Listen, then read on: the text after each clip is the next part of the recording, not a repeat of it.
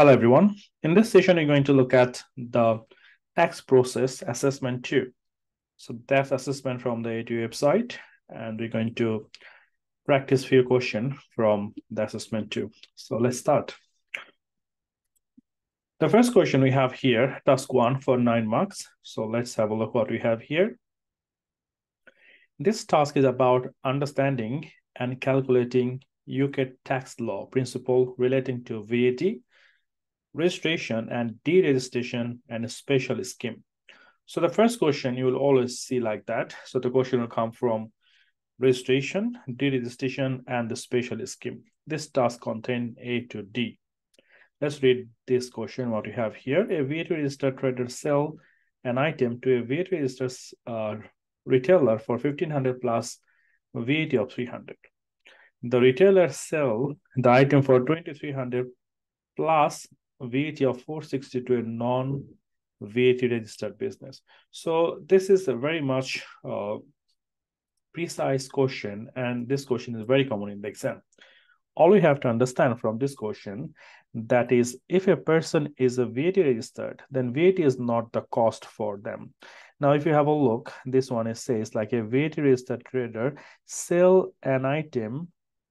So VAT registered trader sell an item to a VAT registered retailer.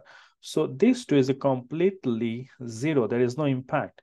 Because if I am VAT registered and if I'm selling to the VAT registered retailer, so for both of us, the VAT is not a cost because I'm going to get my VAT back. So VAT will be back. So VAT is not the cost for me. And also for the retailer, the VAT is also not cost for them because they will also get their VAT back. For that reason, VAT is not cost for both of them at all. The next one is a little bit different.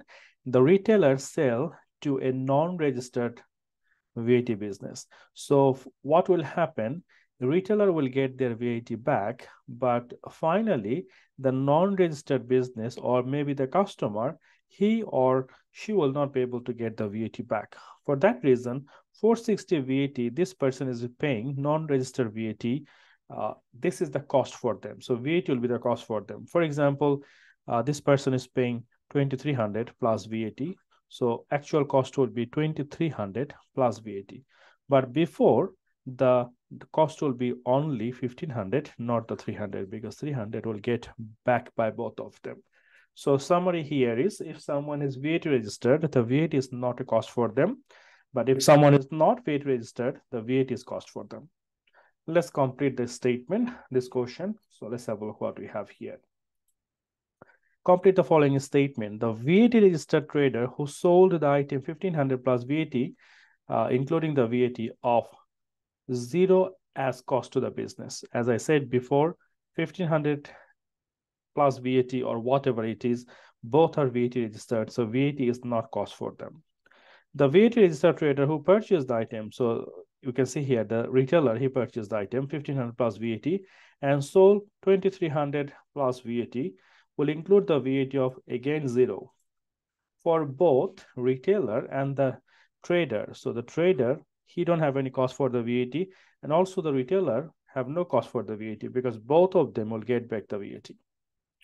Finally, the last one, it says a non-registered business who purchased the item for 2,300 plus VAT will include a VAT cost of how much? 460. Very simple, because if I'm non-registered with the VAT, I'll not be able to claim the VAT back. So this is the cost for me. So for me, the total cost is 2,300 plus 460. All right, the next one we have here, identify which one of the following business may register for voluntary for the VAT. Now you have to understand one thing. When you register voluntarily for the VAT, normally no business want to register for the VAT because as soon as they register for the VAT, they have to charge VAT top of the net amount. For example, if they used to charge £100 to their customer, now they have to charge 120. And the cost for the customer will be increased, but for him, the net income will be still same. For that reason, the customer will not be happy, customer will pay more. So for that reason, the business try to always avoid the VAT as long as they can. But in some cases for the business, it may be helpful if they register for the VAT, even though they are under the threshold or it is not required by law, but they still want to register for the VAT because there are some advantages they can have. And we called it voluntary registration for the VAT. Now let's try to understand why someone can register voluntarily for the business. The first reason could be, it's a very simple understanding. If someone is start a business, he need to make a lot of investment. For example, we start a business and we buy a lot of computer, we buy a lot of furniture, and until I register with the VAT, I cannot claim it back. For that reason, even I don't have any sales at all, still I am considering to register with the VAT, because by registering with the HMRC, I'll be able to claim my input VAT. That could be one of the reasons. Let's have a look what they're saying here. It says, identify which one of the following business may register voluntarily for the VAT. The first one, it says a business providing services which are outside the scope of VAT with an annual turnover 105, even though they are more than £85,000, the VAT threshold, but still they don't have to register for the VAT and they cannot do it. The reason is the question says clearly outside the scope of VAT. That means they're exempted supply. Remember that if someone only make exempt supply, they are not allowed to register for the VAT. So they cannot register even if they want. So this is not relevant at all because they're not allowed to register for the VAT. A business making wholly zero-rated supply with an annual turnover of 78,000. This is very relevant. Let me tell you why. A business making wholly zero-rated supply. Zero-rated supply means every time they make a sales, they only charge zero-rated VAT. So they multiply the VAT with zero-rated. That means for the customer, they don't have to pay any VAT. Now, if they register voluntarily, what will happen? They can claim back their input VAT. So for the customer, there is no extra cost because the rate for the VAT is zero. So there is no additional cost for the customer. But on the other hand, as soon as I register with the voluntary VAT, I can claim back all the input VAT. So this could be the very valid reason to register for the VAT voluntarily. The next one is says a business making a mixture of a standard and zero-rated supply. So I am here, I'm selling both standard, where I'm charging the VAT, and also I have some product that is zero-rated. The annual turnover from the standard rated 65 and zero-rated 30,000. Now this one will have no impact because I will charge zero-rated anyway. But as soon as I register for the standard rated volunteer VAT registration, so I have to charge 20% top of this amount. So customer need to pay more. So it's not bring anything good for me, even though I can claim my input VAT, but it's not very valid reason because I don't know how much VAT I'm going to claim back. So for that reason, it's not going to be a very good idea. I will register for the VAT voluntarily because my standard supply is more than the zero-rated supply. So I'll say number 2 is the most valid reason for the VAT registration voluntarily. All right, let's move to the next one. The next one we have here, number 3, the following 3 business operate special VAT scheme. Now, when I say special, that means they're not standard. So special means either their cash accounting scheme, either their annual accounting scheme, or either their flat rate scheme. So they have a different scheme, but it is not standard for sure. Let's have a look. The first one, they said A Limited has been operating the cash accounting scheme for several years. So I will advise, make sure you understand what is cash accounting scheme, what is annual accounting scheme, what is flat rate. Make sure you revise the chapter to understand it better way, because in the exam, definitely there will be a question. So A Limited, for several years, last few years, they are operating with the cash accounting scheme. Cash accounting scheme is very simple. If I receive the money from the customer, then I pay the VAT. And if I pay to my supplier, if I already paid to my supplier, only that case, I'll claim the VAT back from the HMRC. So if something is outstanding, for example, I just make a sales today, but my customer didn't pay me until next 30 days, I'm not going to pay the VAT. So VAT is not paid until the money is collected from the customer, or I'm not claiming the input VAT until I actually paid to my supplier. That's the cash accounting scheme. The next one, it says B Limited is a limited cost business. Now, what is limited cost business? A limited cost business, remember that you have to remember what is limited cost business. And the limited cost business, when you have a certain threshold, for example, when your purchase is a certain limit should not cross, then you will treat it as a limited cost business. Now, I'll show you a little bit later on what is a limited cost business. Let's read the question properly first. Register for the VAT 3 months ago under the flat rate scheme. Now, the flat rate scheme could be suitable for some company, could not be suitable for some company. One thing you have to remember, if someone chooses the flat rate scheme, we always calculate the VAT on the gross amount, not the net. The next one we have here, it says C Limited has been operating the flat rate scheme for the 3 years as it's not a limited cost business. So if they are not limited cost business, remember that if someone is a limited cost business with the flat rate, so limited cost business cannot claim the input VAT back. So if you are a limited cost business and if you are a flat rate, you cannot claim the input VAT back what we actually pay to the supplier. So let's quickly have a look at the answer. The first statement is say A Limited does not pay VAT to HMRC until the money has been received from the customer. That's absolutely true because A Limited operating the cash accounting scheme, and he don't have to pay the VAT until he collect from the customer. The next one is says B Limited pay VAT on the gross turnover at the rate of 19%. So it's not actually 19%. Let me show you what is the limited cost business because it's very important to see this one. So a limited cost business. Limited cost business. So if you have a look, this explanation on the book, it says a limited cost business. A trader has a limited cost if the flat rate will be 16.5% inclusive VAT turnover. So if someone are limited cost trader, the flat rate will be 16.5% of VAT inclusive turnover. That means with the VAT. Remember that, not VAT exclusive, VAT inclusive. And the rate will be 16.5%. Now, who is a limited cost trader? Limited cost trader is one whose purchase of goods are less than either 2% of the turnover or 1,000 per year. So you need to be very careful with this two threshold. If not, then the rate is not 16.5. Very careful with that.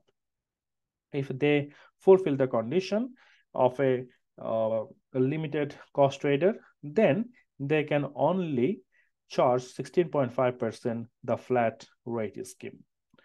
So if we now go back to the question and we can see what is the question was asking. So here it says B Limited pay VAT on the gross turnover at a rate of 19%.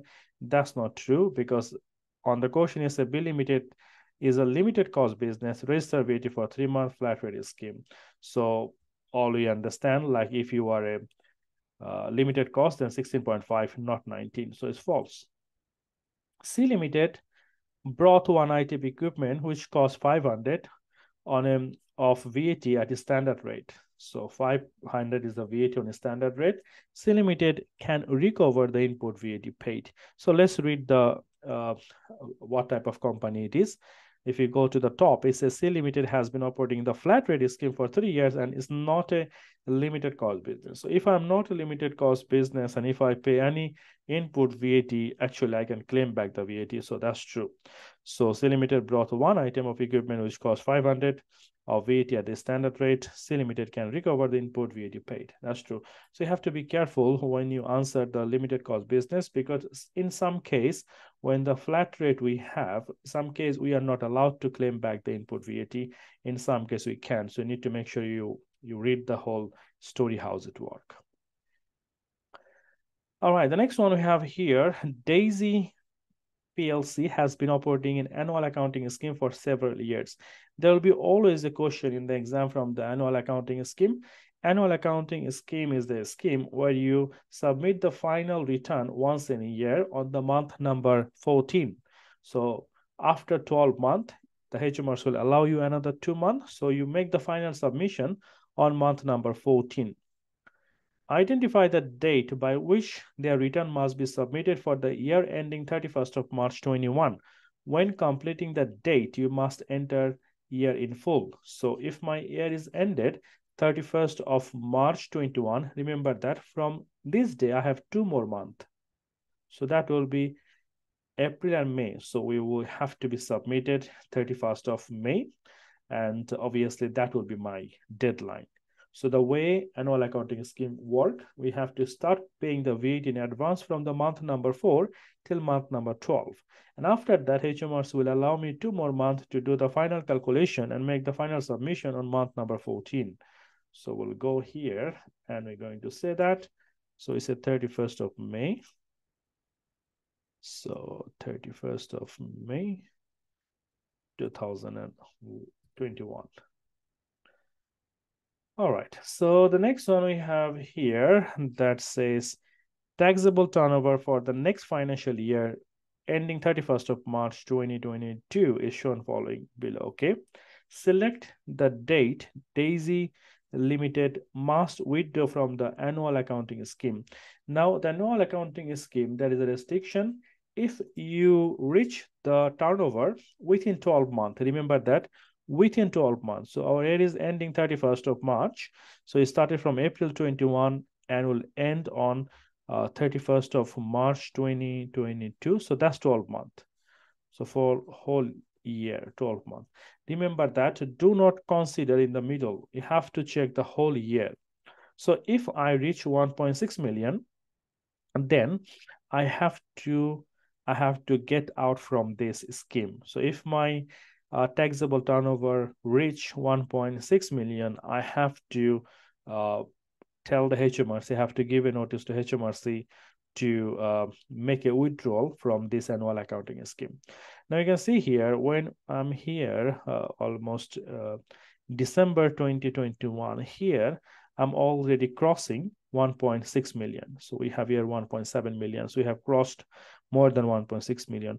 But do not say it's a December 21. Remember that. Do not say December 21 because we have to wait 12 months. Even though in the middle of the year, we reach the threshold, but we cannot tell the HMRC because who knows, maybe in next month our sales will be less or something could happen. So for that reason, HMRC allow us the whole year.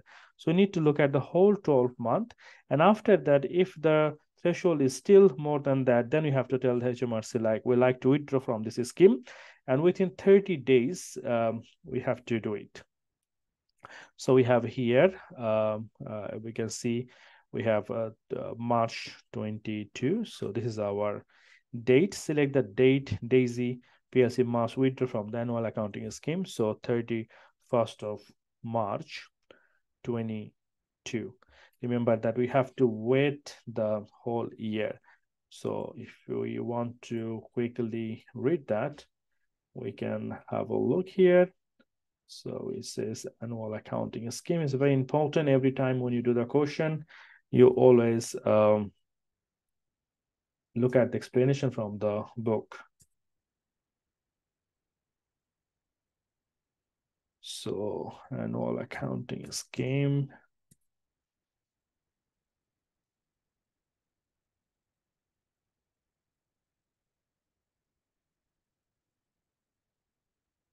Have to always look at the condition, and the condition will tell us when we have to withdraw from the scheme. We have a condition for all the scheme we have, like for example, cash accounting scheme or annual accounting scheme. So we need to make sure we look at all. So if you look at the annual accounting schemes, you have a condition here, and the condition we can see here, it says once register with the scheme, if a VAT exclusive taxable supply exceed 1.6 million at the end of the VAT accounting year. Remember that, at the end of the VAT accounting year, notice must be given to HMRC 30 days, and the business must leave the scheme.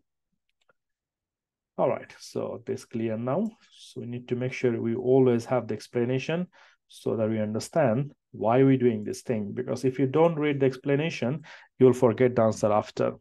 So you take 31st of March 2022 at the end of the VAT year. All right, the next one we have here. So let's move to the next one. The next one we have activity 2, the task 2. So on the task 2, we have here for 8 marks. This task is about calculating and accounting for the VAT. This task contains A to B, T limited, VAT registered, and sell a mixer of standard rated, reduced rated, and the zero rated supply. So I have all three. Complete the table to show the VAT and the net amount. All right, so let's do that. So first one is a standard rated supply. Standard rated supply is quite easy because we know standard rate is 20%. So if the gross is 420, how much is the VAT inside? Very simple. The VAT will be on the top, and on the bottom, it will be 100 plus VAT. So it will be 120. Otherwise, you can say 6 divided by 6 because 20 over 120 is basically the fraction of 6.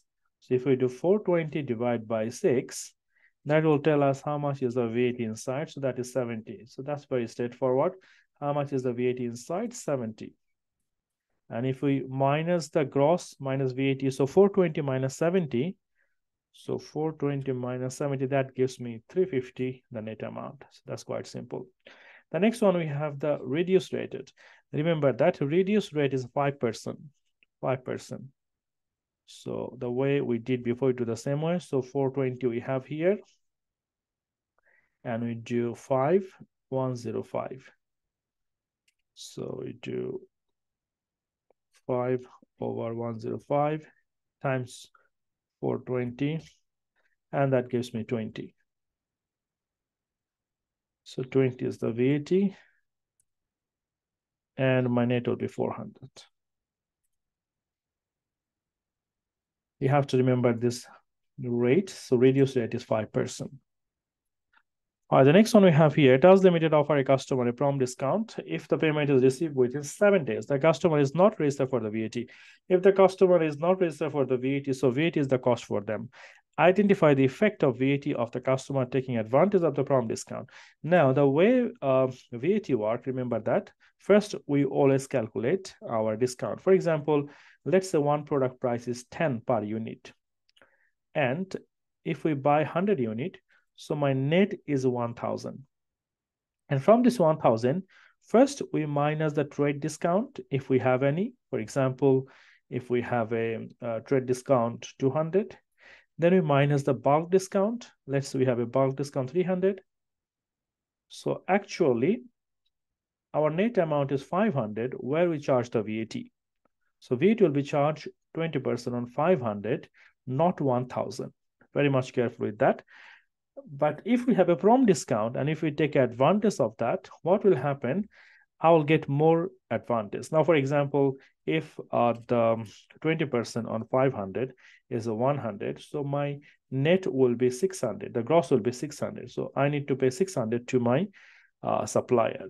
But if the supplier offer me prompt discount, if they say like if you pay within 7 days, and I'll give you another 5%, that means I can pay less than 5% of 600. So if I say 600 times 5%, so that gives me £30 more discount. And in this £30, we have some VAT. So 30 divided by 6. So 5 is the VAT and 25, I'm getting the discount. So I'm saving some VAT as well if I take the prompt discount. That means my total VAT portion will be decreased. So the second one, VAT will be decreased. The next one we have here, T Limited made the following sale on 23rd of May 2021. And we can see we have some explanation here. They are telling us a standard rated good for 120 plus VAT. So standard rated good 120 plus VAT. So let's have a look how much it is. 120 plus VAT 24. So it is 144. And zero rated good, so there is no VAT 96. So if I added this 2 is 240. T Limited issue a simplified invoice to the customer. So simplified invoice to the customer. Remember that simplified invoice is the invoice if the total amount inclusive the VAT is not more than 250. So inclusive, remember that, not exclusive. This question can be very tricky in the exam. So you have to remember VAT inclusive no more than 250, then you can issue a simplified invoice. Simplified invoice is the invoice that is not detailed invoice. So you have some simple information on this invoice and it is allowed to do it.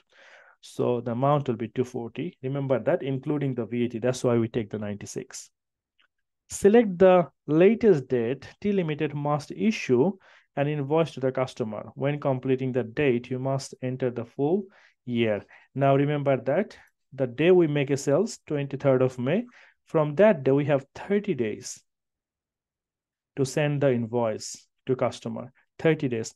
Now, do not just assume like 23rd of May, that means 30 days will be 23rd of June.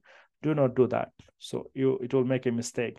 So you need to remember from 23rd of May, you have to keep counting. So from 23rd of May, if you keep counting, so in May, we have till 31st of May. So we have here another 8 days. So 8 days in May, and we have to calculate another 21 days from June.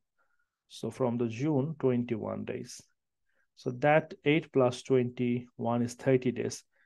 Do not just guess, just don't jump to the next month. So 30 days. So that means 21st of June will be the date I have to issue the invoice within 30 days.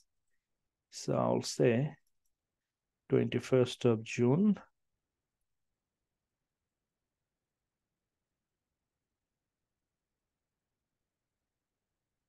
And the year is 2021.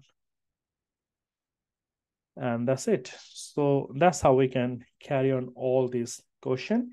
You can see it's not very difficult, but every time when you revise the question, you have to make sure you read from the book as well, so you understand better and you remember for long. If you have any question, if you don't still understand anything, you can email me. My email will be on the description, so I'll be able to help you more if I can. And if you need any other support, always feel free to email me. And also, if you like to learn some accountancy practical training or any courses you like to learn, for example, any software like QuickBooks, Xero, or how to prepare the accounts, limited company accounts, you can check this website. That's called First in Learning. I will put the link on the description. And you have here few courses that could be very helpful for your work experience and for the next job. For example, here you can see you can learn bookkeeping, payroll, beauty, or training for the assistant accountant or management accountant or financial accountant, or if you like to build your own accountancy practice. So check this website. That could be very much helpful, and it will teach you the up-to-date software, and you can make yourself ready for your next job. So obviously, if you have any more questions, feel free to email me. And thank you very much for watching.